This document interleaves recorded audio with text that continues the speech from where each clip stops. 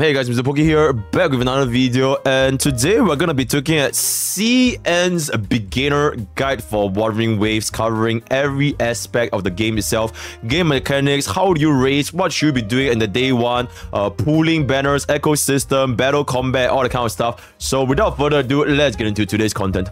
Subscribe!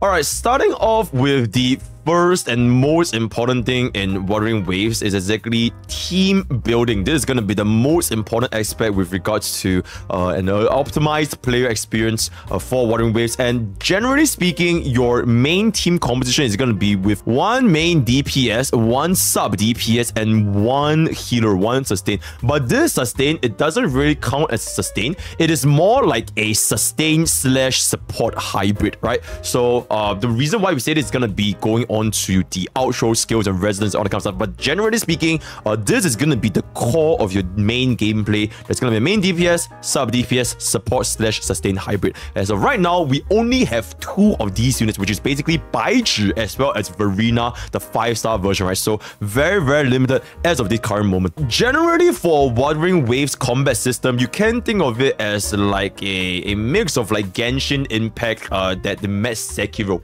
Pretty much.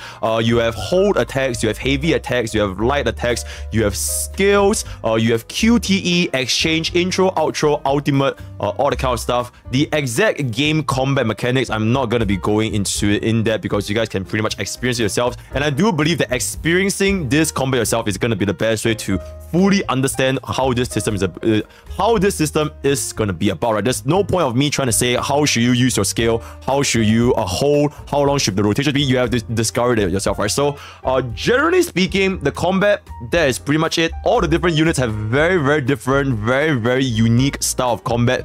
Even for the 4 stars, there's also the echoes. As you can see here, you can transform the giant ass echo, but that is also dependent on your main echo.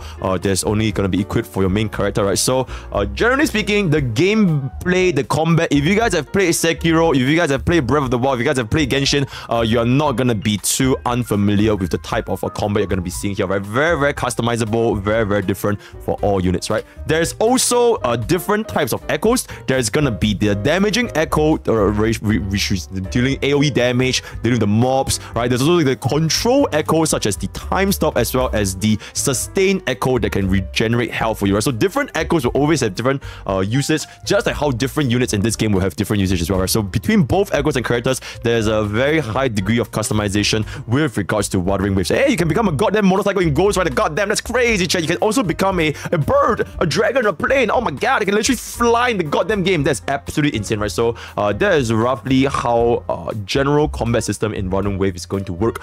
In Wuthering Waves, like I mentioned just now, the reason why you really want to have like a support-ish character is because taking a look into your unit's outro skills or slash intro skills, the buff for your DPS units, they tend to only cover the next unit.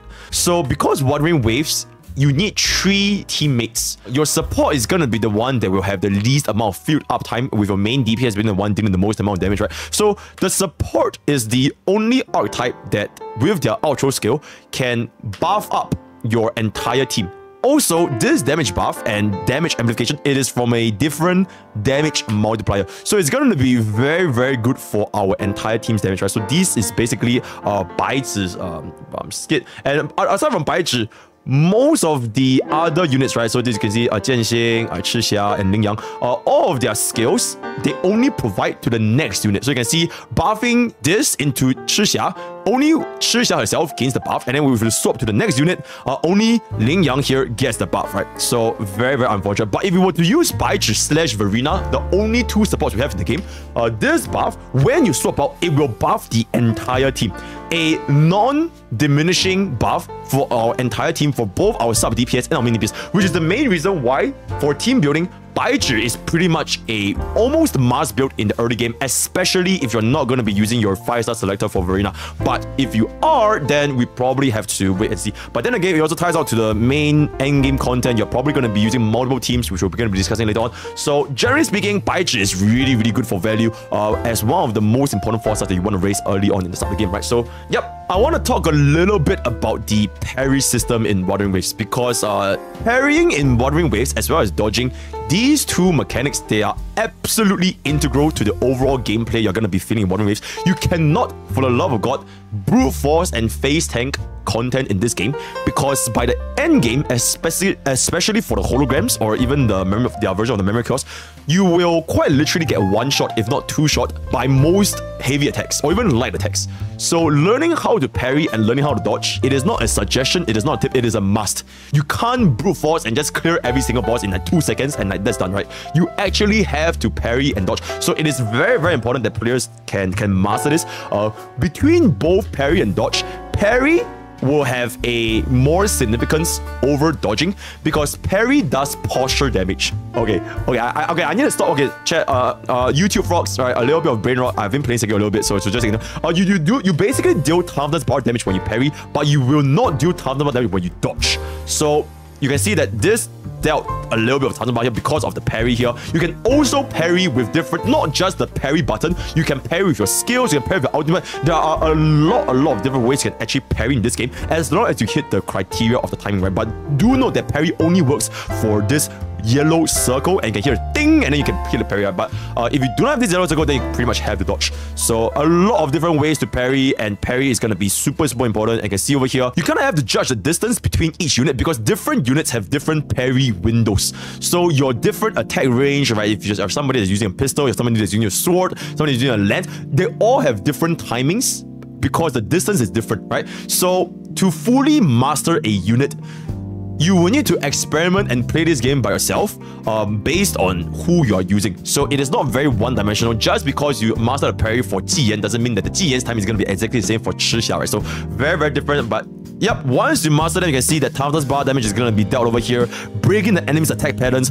Just overall very, very important to master Wuthering Waves parry, right? So yeah, to fully get the hang of this, play the game. You're not going to get this in day one, but just know that this is going to be super important in Wuthering Waves. So do not forsake the parry system, right? Aside from the parry, you can also have a lot of different overworld exploration mechanics that can allow you to traverse in Wuthering Waves open world very, very effortlessly. As you can see just now, my man basically just did a jump into a hook shot into another jump to just look at that amount of distance. You can jump into a glide and then you can transform character mid-air and do a plunging attack. So the overall combat depth in Wuthering Waves is probably one of the most in-depth I have personally seen from any gacha games. I have not seen this amount of depth in a gacha game for combat. It's super, very in-depth concept. You can use a lot of different tools. You can use jump, you can use parry, you can dodge, you can switch characters mid-air, change into this, jump down, break the posture bar, dodge this, boom, bam, bing, bam, boom, cut ultimate. So experience this yourself because theory can only go so far, right? So now with that out of the way, let's jump into the next segment for the beginner's guide, which is going to be the weapon typings as well as the elemental typings in Wuthering Waves, right? So for weapon and elemental typings, there's basically 6 elements and 5 weapons, right? So just to summarize, it's going to be ice, fire, lightning, wind, light, and darkness. And then for the different enemies, they will also have different resistances, as you guys can see from Honkai Star Rail.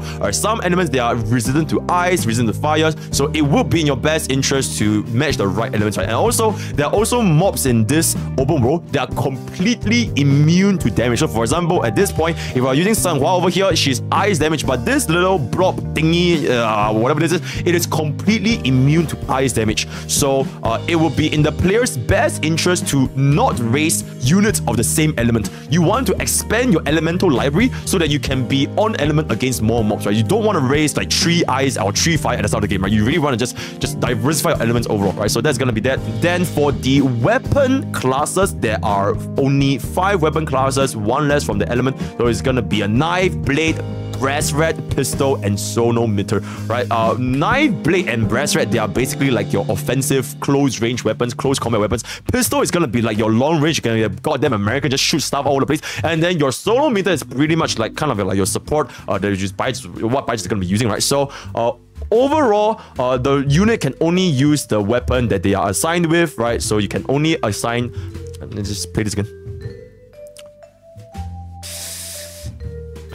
Yeah, okay. Anyways, so yeah, your 3 main weapons, they can pretty much do a plunging attack. So the 3 main weapons, they can do a plunging attack. Your guns, your pistols, when you jump, you will slowly descend while you shoot mid-air.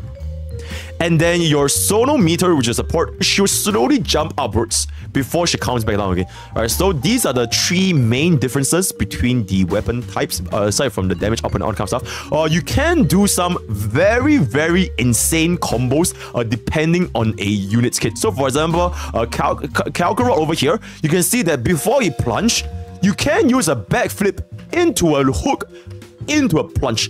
So my man can literally jump up 10 stories from his base kit again, right? So some characters, they do have the inherent built-in backflip to make them jump really, really high up for some really, really nuclear combos you can see in-game, right? Boom! So absolutely insane, right? So yeah, you can just, yeah, some characters can do this, but it really depends, right? So that is gonna be that. Now with regards to the weapon systems as well as the unit development system, you are mainly classified into 2 experiences, right? One for the unit experience and one for the weapon experience, right?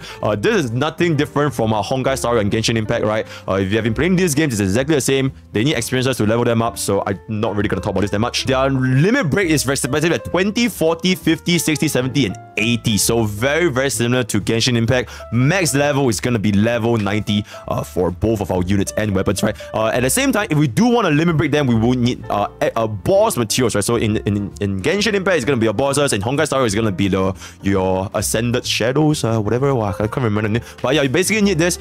Collect them from your overworld. You also need to pick a little bit of mints. You need to pick a little bit of stuff all over the place. So very, very similar. If you're going to be like a MiHoYo connoisseur, this is nothing new, right? So let's continue on. Each character also has 6 Eidolons, or 6 dupes, so 6 impositions, and your weapon is gonna be up to 5 as well, so nothing too different over here. Going into the start of the game, how exactly do we make use of this information to improve our new player experience starting Wuthering Waves? So it is highly recommended to only focus on 2 to 3 units instead of raising different units, because the amount of resources you need at the start of the game is going to scale up exponentially. So from 20 to 40 it might be very cheap, but from 50 to 60, 70 to 80, 80 to 90, it's going to be very, very, very expensive. So it is highly, highly recommended, not including the fact that you need to have a lot of overall materials and unit experience and weapon experience.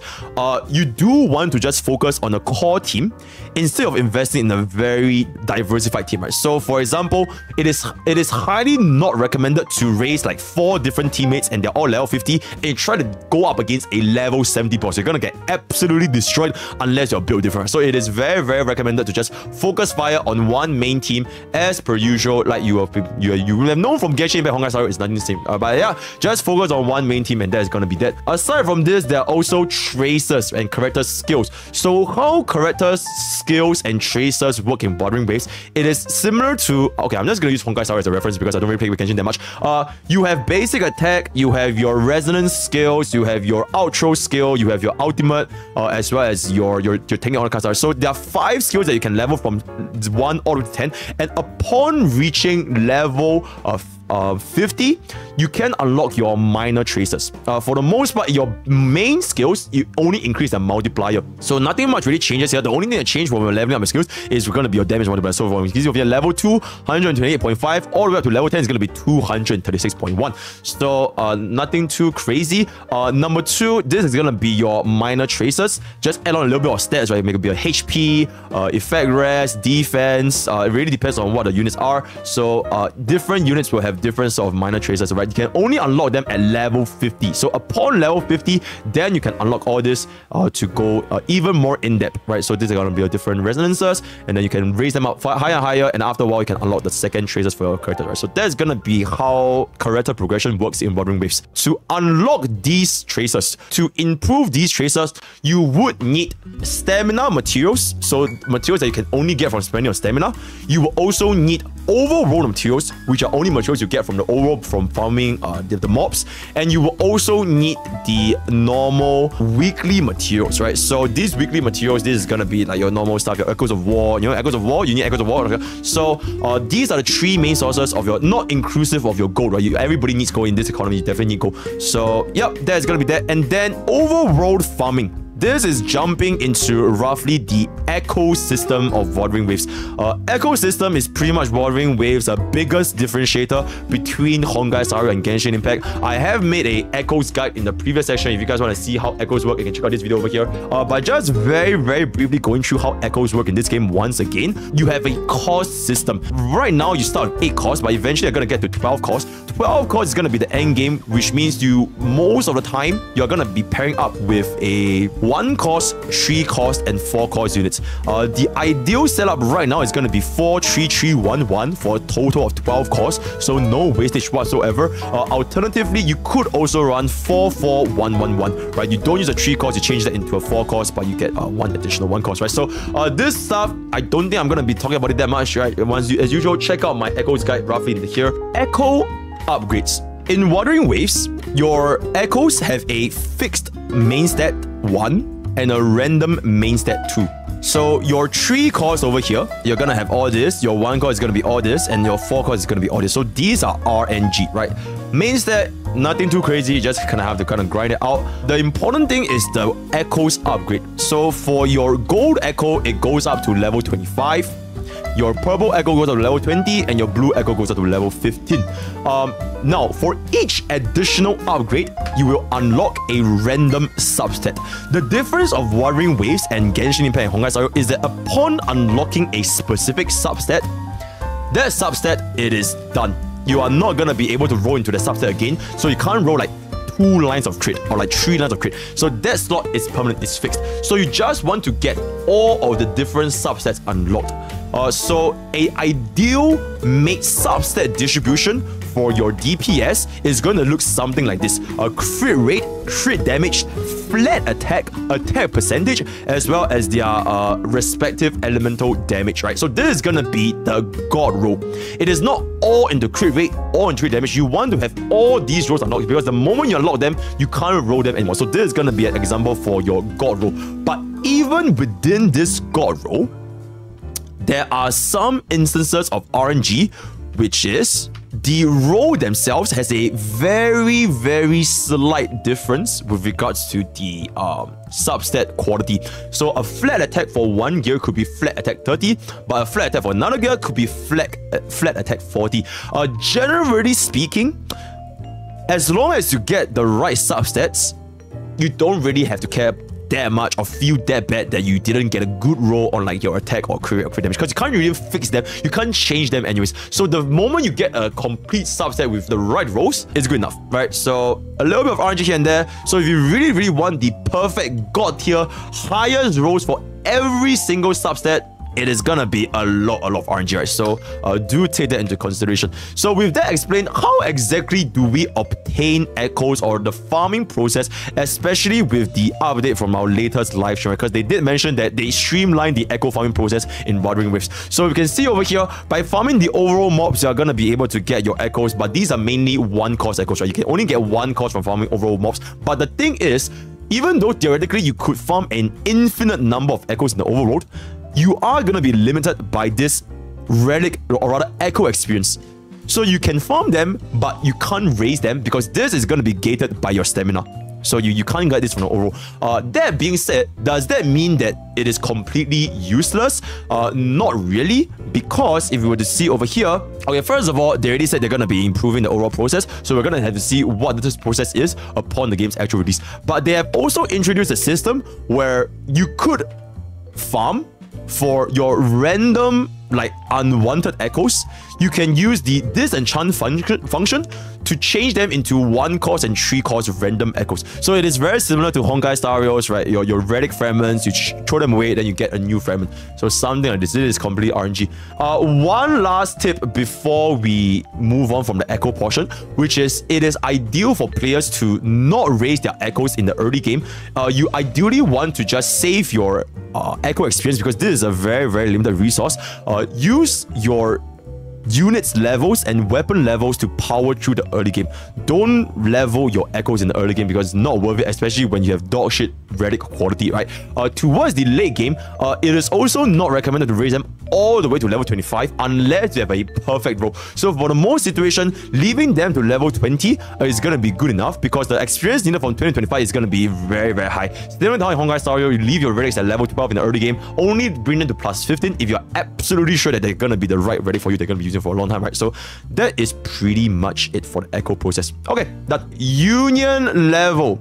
So union level in Wuthering Waves is gonna be pretty much the first thing you're gonna be grinding out in the first week of Wuthering Waves. The union level is absolutely the most important thing with regards to your account progression. So for the grinders, for the main pickers, or players that are going to be going hardcore in this game, it would be in your best interest to raise your union level as fast as humanly possible. And how exactly do we raise this union level? It is through, you know, collecting the overroll, right? Farming the overroll, just dealing more mobs, you can also get them. The more you farm, the more experience you're going to raise, and then eventually you're going to level them up. So why do we want to bring this up as fast as humanly possible? It is because at a certain rank, you can unlock a lot of good things, right? So for example, you're going to increase the odds of your echoes dropping, you're going to increase the quality of your drops. So for example, at first you can only get like purple echoes, and eventually you're going to get gold echoes, right? And all that kind of stuff, as well as increasing your cost limit, because at the start of the game you can only have 8 costs. Eventually later on you need to get 12 costs, as well as your stamina bar. So this is going to be related to your Genshin impacts, like your Genshin impact, the amount of stamina you will consume while running. This higher level of your union is going to lead to you running longer, flying longer, and just overall have a much better time exploring overall. So it would be in your best interest to raise this up as fast as humanly possible, right? So at the start, you can see you can only gain green relics, and your cost is only 8 at level 1, so not very good whatsoever. But eventually, when you level up, you can get blue at level 5, 8 at level, purple at level 8, as well as a gold. Oh, you get 12 cores at level 9. You get 12 cores at level 9, so that's where you fully max out your echo cost. And then you finally unlock 5-star golden echoes at level 15. So it would be in a player's best interest to get to this as fast as possible. Then you might be wondering, what is this thingy on the top bar, right? The base chance as well as the enhanced chance thingy, right? So these are the percentages. These things, they are only applicable to your boss fights, your 5 cost echoes, right? And after doing this 5 times, all right, after 5 times, you can only refresh this next week. So this refreshes only 5 times once per week, right?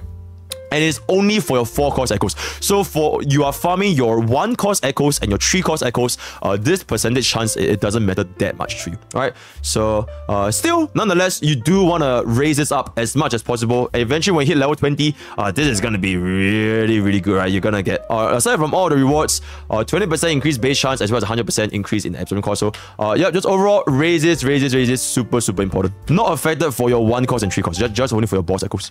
After hearing the explanation for union level, this is where the difference between the casuals and the non-casuals will kick in. Because union level, you pretty much only raise this, or rather the most common way to raise this is through killing overall mobs and collecting their relics, collecting their echoes, right? So if you play this Wuthering Waves a lot, you're gonna progress your union level a lot faster, and the faster you progress union level, the more bang for buck you're gonna get back, especially when you're farming the 4 cost mobs, 4 cost echoes to raise your characters overall, right? So if you are slow in this regard, generally speaking, you are not gonna be as efficient when it comes to farming as compared to a player that has been playing this game non-stop all the way, just to get to as high of a union level as much as possible. So this is the main difference for the casuals and the non-casuals. All right, then there's gonna be, you can also get some rewards. There's gonna be events. There's gonna be all the kind of stuff. So not much to say about his over here.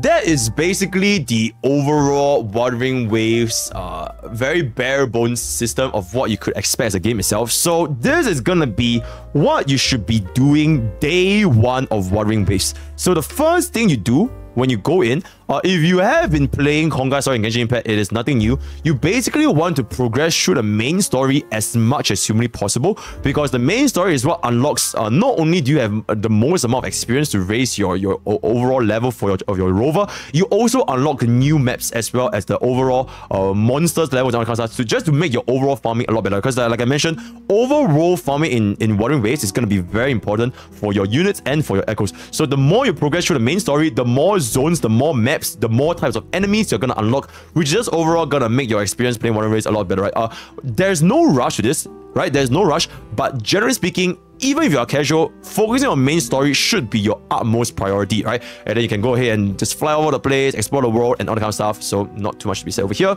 After completing your main story quests, there are also companion quests, so your side quests as well as some random-ass quests. So these quests should be your second priority, because you only do them when you are hitting like a cap, like a level cap. Before you can progress the main story, you're gonna hit a cap. Then you can do this to just make your progress even further, but only when you can't progress the main story, right? So aside from the side quest and the main quest, then these are the end game content for Wuthering Waves, right? So aside from the quest, these are the end game content. You're definitely not going to be doing them in day one, but these are some things that you're going to be expecting going forward. So the first of all being their version of simulated universe, right? So exactly the same as what you would say expect from Honkai Star Rail. You have different buffs, you will fight different mobs. At the start, especially at the start of the game, when your characters are very, very weak, you might face a lot of problems. You can see that they're dealing absolutely zero damage whatsoever. But as you progress further and further through this version of simulated universe, you're gonna get different buffs, different echo buffs, different unit buffs, different weapon buffs, all that kind of stuff, and it will just make clearing a lot faster as you get more and more buffs. So exactly the same as simulated universe. One thing that is different from simulated universe in Honkai Star Rail is that in Wuthering Waves, you can gain specific unit buffs. So for example, in Baichi over here, you can see that she can gain special abilities. So in this case, it's gonna be you gain 10 stacks of this, and when you hit 10 stacks for the next 3 seconds, you should do like enhanced attack, right? Or another buff over here, you can see this is gonna be upon using her ultimate, Baichi is gonna recover 50% of the HP and gain 5 seconds of this additional buff, and every single second recover. So different units have different specific unit buffs, which is the key difference between this and Honkai Star Rail, right? So it will make overall playing experience, even with like underutilized units, a lot better. So you can quite literally use a DPS Baichi, as you can see over here, to do nucleus amounts of damage, and this is going to be possible in this domain, right? So feel free to explore. You can, there's all this kind of stuff, change into echoes, very, very dynamic gameplay with regards to this content in Wuthering Waves, right? The other endgame content is gonna be their version of, I believe this is called the Echo Tower. This literally translates into Tower of Echoes or Echo Tower. So this is pretty much Spiral Abyss / Memory of Chaos, right? So there's 2 different zones. The first zone is basically a single clear event. The moment you clear it, you claim everything, it doesn't refresh. The second zone is going to be their real endgame content. This second zone, it will refresh every single week. It refresh every single week, and there are 3 different, I guess, towers that you can attempt, and each towers have different waves, right? So this is going to be Tower 1, then there's going to be 4 waves in Tower 1. So how exactly does this work is that your units will have a stamina system. So you can see over here, Ling Yan is going to have 10 stamina, your Kalkura is going to have 4 stamina. Every single time you do a singular wave, it will consume stamina. So this is, for your first wave is 1 stamina, 2 stamina, 3 stamina, and 4 stamina, for a combined total of 10 stamina. Just nice for a single team to clear all 4 floors. So there's gonna be Tower 1, right? Shouldn't have too much of an issue, and then you're gonna have to just spend this up, clear everything, boom, done.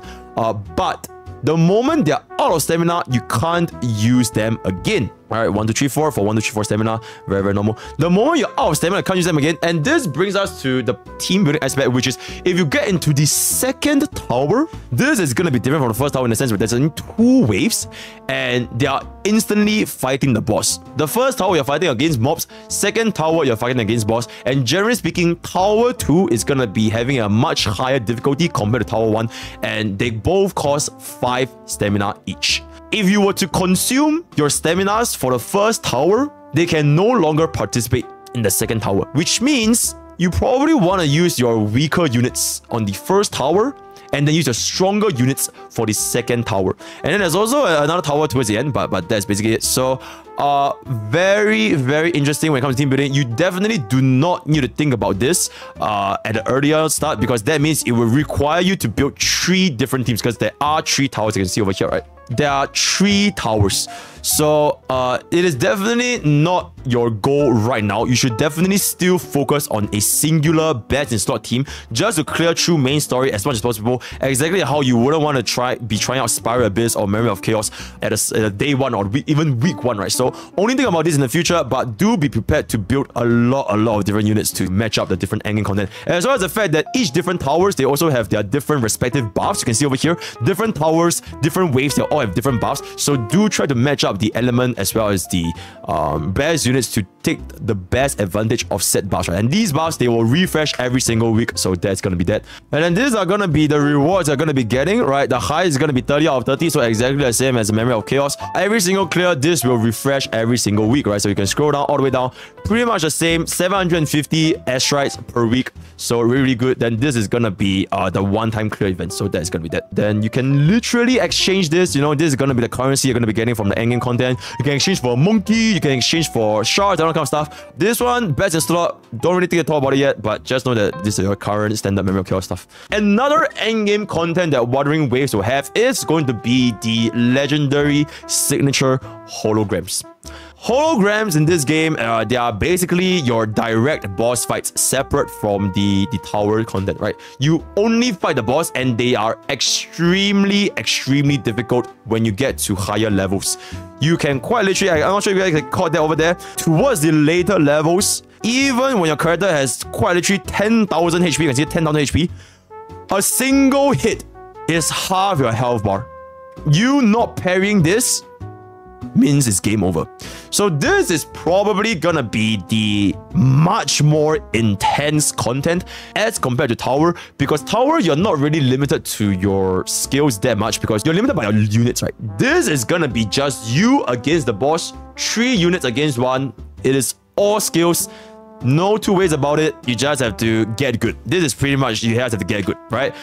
You really need to learn their attack timings, their pacing, when is their weak points, when is their opening for you to go in, how do you use your rotations, different team cons for different units, all that kind of stuff. This is gonna be a very fun. Me personally, this is gonna be my favorite content, right? I've been playing Sekiro for the past, I think, 1 week. I'm looking forward to this, right? So there are currently 4 holograms as of CBD3. I'm quite sure we're going to be getting more bosses in the future, split between level 1 all the way to level 6. Now, one important thing to note for this level 1 and level 6 is that not only do they have increased health and increased attack, their attack patterns also change. It is not a simple math number change, right? It is not a simple health sponge. It is comparable to if you're playing Monster Hunter, you're fighting a normal Rathalos into an Azure Rathalos into a Silver Rathalos. So their attack patterns will get more and more aggressive, more and more punishing, the higher difficulty you go into their holograms. So very good challenge, very good content for players who really want to sweat it out and test pretty much one of the hardest content that Wuthering Waves has to offer. And you can also do some interesting self-imposed challenges like, you know, 1-man clear, no hit clear, no relics whatsoever. So feel free to go ham. I'll be looking forward to this when we get there, right? So that's gonna be the hologram. All right, so these are gonna be your stamina domains. So where do we use stamina for Wuthering Waves, right?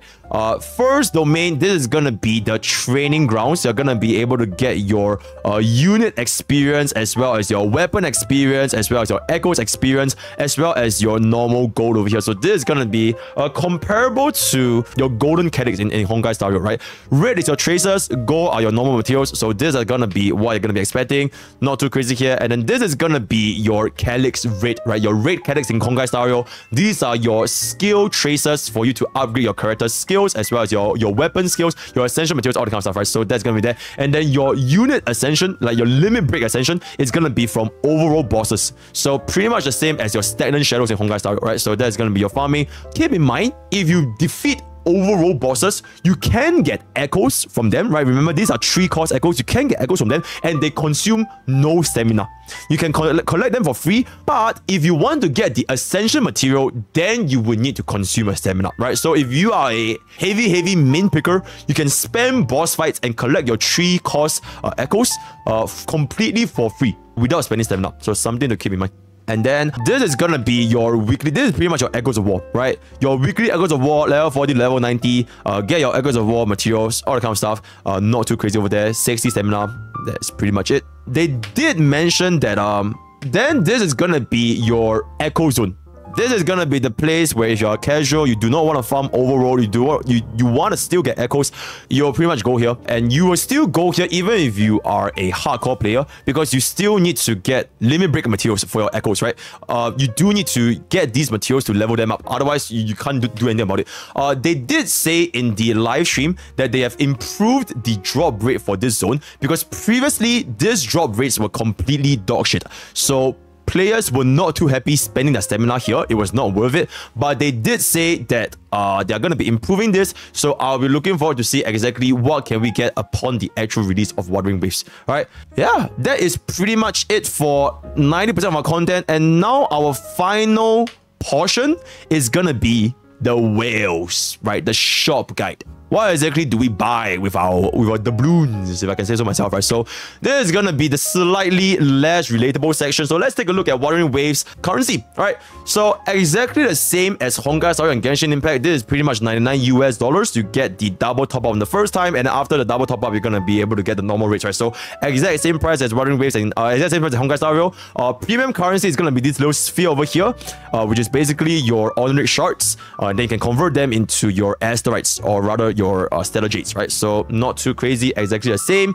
one-to-one conversion and then this is gonna be the banners, right? Your banners in the first week, your banner, you are gonna be getting these banners. You're gonna be getting a 50 pools beginner banner at 20% discount. You're also gonna be getting a standard banner, and then a standard weapon banner, as well as a limited banner and a limited weapon banner. So you're gonna be seeing 5 different banners on the first day of Wuthering Waves. So one important thing to note is that the currency you use for your standard summons, it is shared between both the unit and the weapon. Whereas for your limited summons, it is not shared. This limited rate up summons, you can use them for only your units, and then there's a separate currency for your limited weapon. So that is the key difference. Alright, as you can see, there's a different currency marked by this weapon over here. It is a different currency. First thing, obviously, we are going to be doing the beginner's pools. Get a random 5-star, call your day, 20% discount. Everyone should be doing this. Alright, and at the start of the game, you'll be getting a lot of summons, because, you know, as you guys have seen from the live stream, the developers have given us a lot of summons, right? So you have no problems whatsoever getting a 5-star the moment you play the game, right? Not even day one. You can probably get it in the first hour or even the first 10 minutes. So don't be worried about that. But that being said, we have also come into a brand new news, which is gonna be the 5-star selector after 80 pools. So this is gonna be really good.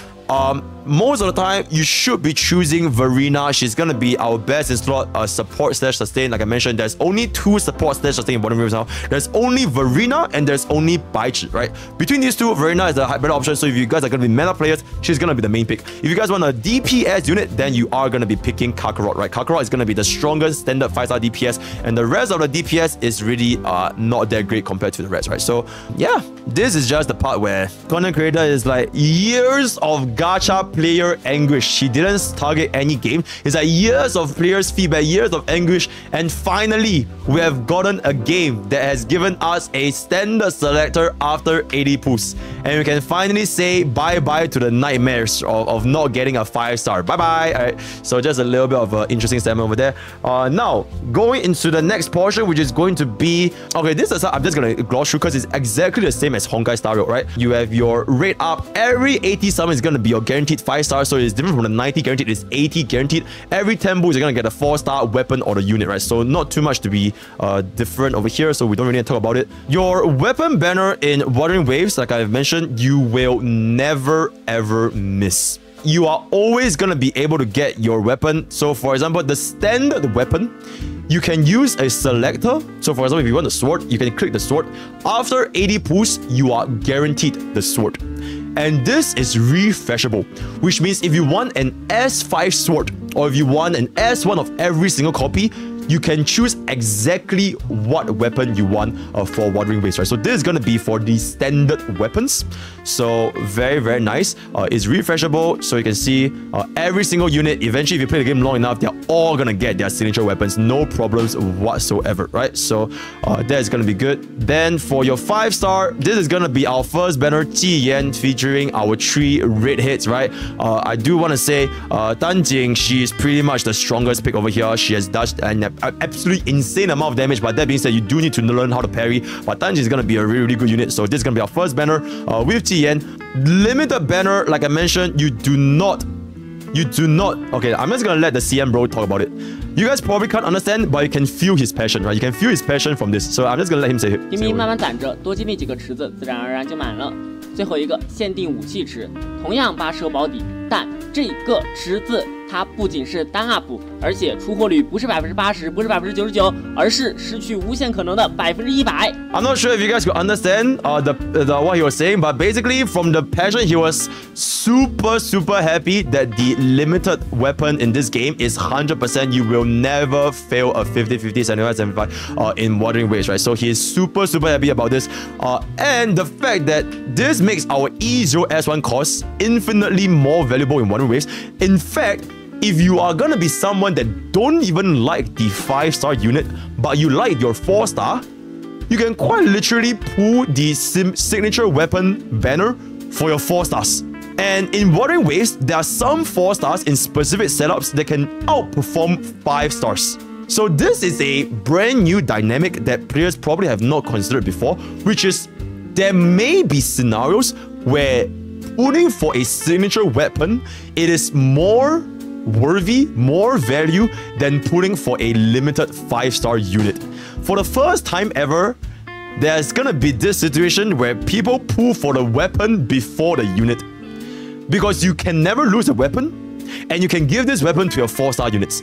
And from what we've seen in Wuthering Waves, there are 4-star units that can outperform 5-stars, right? So yeah, you can consider putting a 5-star weapon for your 4-star Abobas. So players keep that into consideration when you play the game more and more. Look forward to more and more signature weapons, right? Do keep in mind, I know most of the time you guys have PTSD from putting weapons, so you guys probably don't even look at what the weapon does. In Wuthering Waves, that is not the case. The weapons have incredibly good value they can give to a lot of your different teammates as long as they are the same weapon type, right? So if you love your 4-stars, you can pull a 5-star weapon for your 4-star.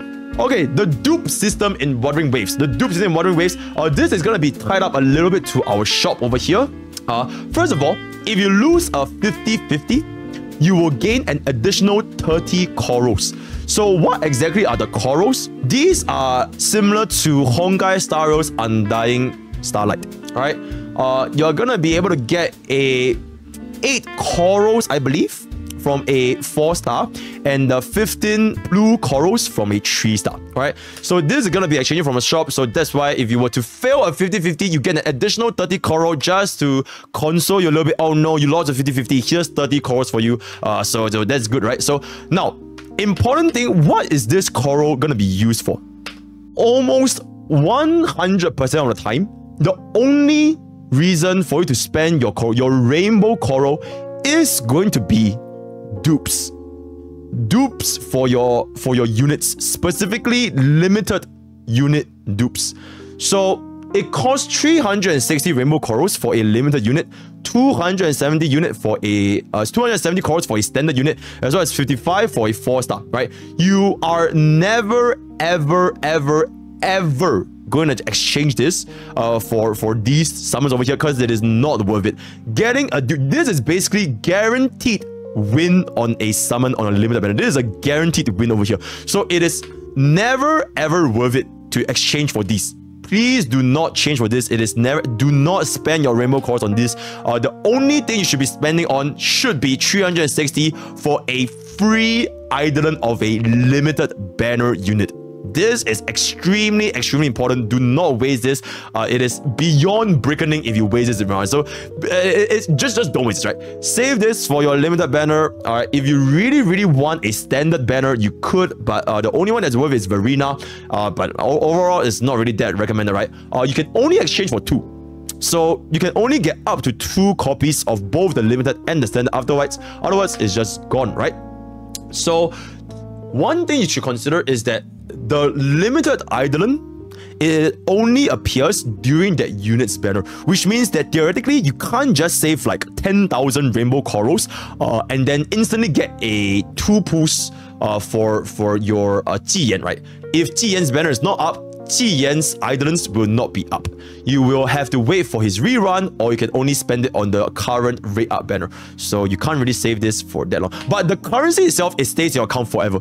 It's just that the Eidolon changes, right? You can just hold your currency, wait for 720 corals, right? So save up for 720 corals, save it up, free E2 inventory donate for everyone and amount, right? So this is a really good system. So this means that even for free to plays, for new players, low spenders, you can also get a E2 limited unit after playing sometime. And then for the whales, you only need to pull for 5 copies. You just need to pull for 5 copies, and then you can get a E6 eventually.